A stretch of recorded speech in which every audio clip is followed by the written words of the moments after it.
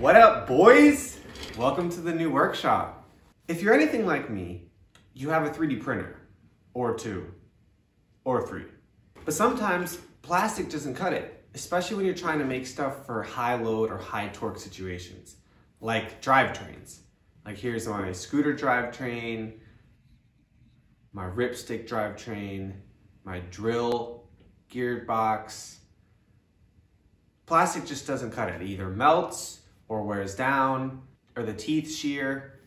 So I wanted to make parts out of metal, but since I'm a hobbyist on a budget, real CNCs and metal 3D printers were way out of the question. So I set out to find something like the size of my 3D printer, like a desktop CNC. And let me tell you, boys, when it comes to cheap machines, China never disappoints. So about 2 years ago, I picked up the SainSmart 3018 CNC off of Banggood for 200 bucks. Right out of the box, this machine cannot cut aluminum. Its motor is kind of a joke. It's not really good for anything other than plastic, wood, and foam. So my goal was to be able to mill things out of aluminum, like gears and pulleys, because I'm trying to transfer torque. It's all about transferring torque. I'm about to take you guys on a 2-year journey, full of trial and error, and chatter, and metal flinging, and bit breaking. But we were on a mission to cut 6061 aluminum at a non-glacial pace. Let the upgrades begin, boys.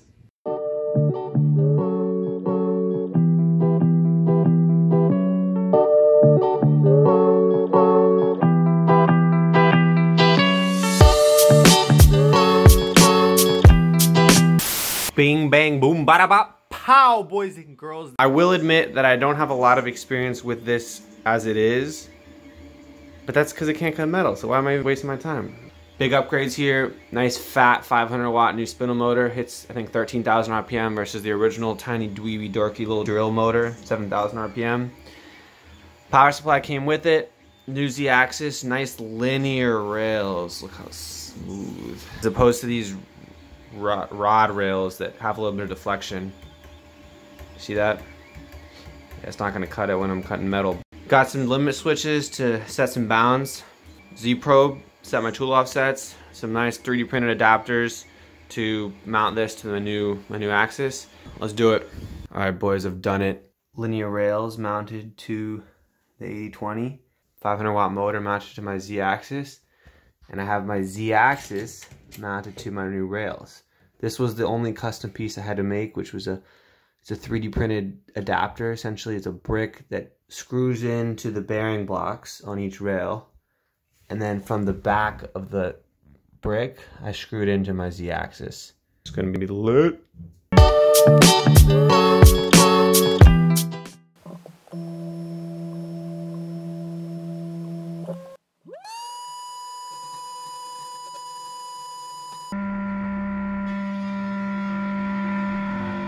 Three hours later.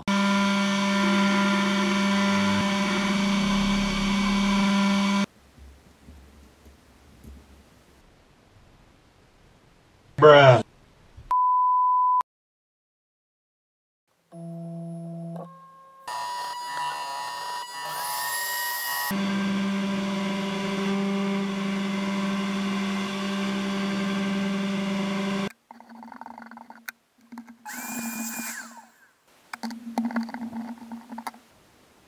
Alright boys, so I made those upgrades, right? I got my new Z-axis, got a bigger motor, got the new rails on the Y-axis. It's looking pretty good. I've made some cuts. Let me show you what I've built already.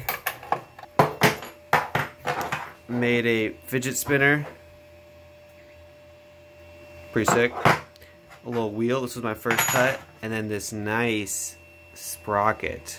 Oh yeah. What I've determined is, yes, this thing works. Yes, it can cut aluminum, but it's really slow. Like, for it to not be breaking, you gotta run this thing super slow. You have to be here 24/7 watching it, and it's really like not the most pleasant. I need this thing to go faster because I'm impatient and I wanna crank out parts. I've diagnosed the problem being the movement in this rail right here. The way that these bearings are pressed against the rail isn't really the most secure. They come loose after a while and I have to adjust them.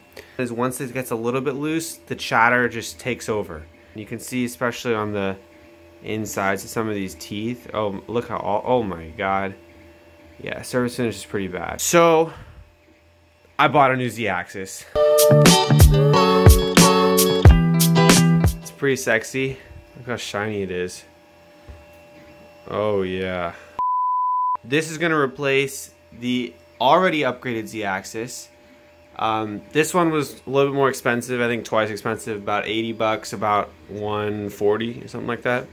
In order to get this here, a couple things gotta be done.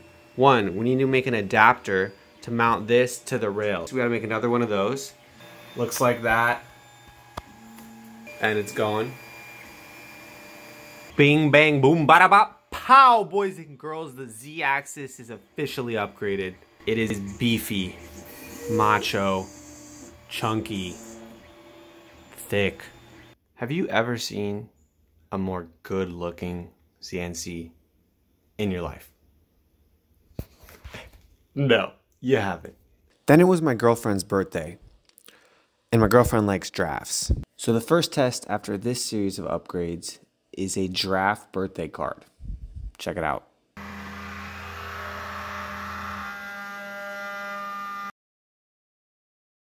Then I made a mini wrench, just because.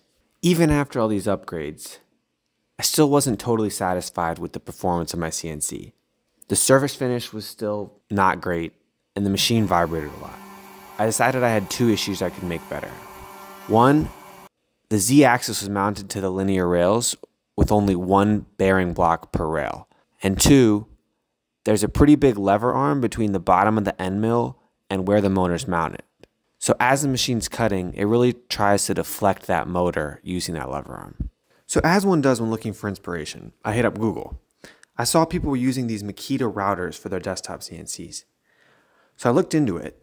This thing packs 1.25 horsepower, runs at 30,000 RPM, and most importantly, has a shorter lever arm. Yeah, it's a little pricey, but I'm still gonna send it.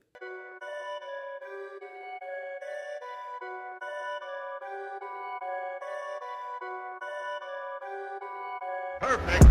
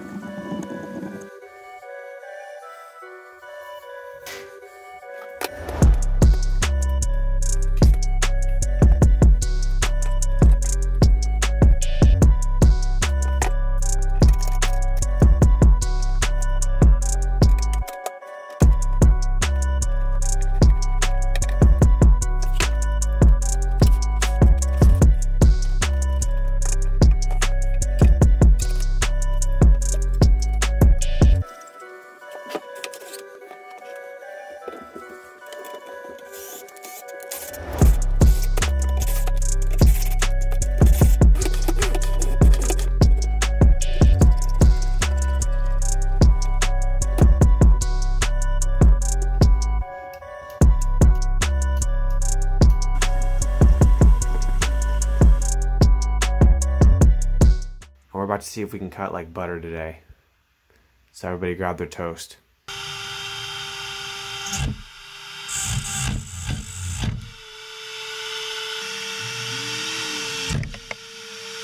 But we just experienced a catastrophic failure.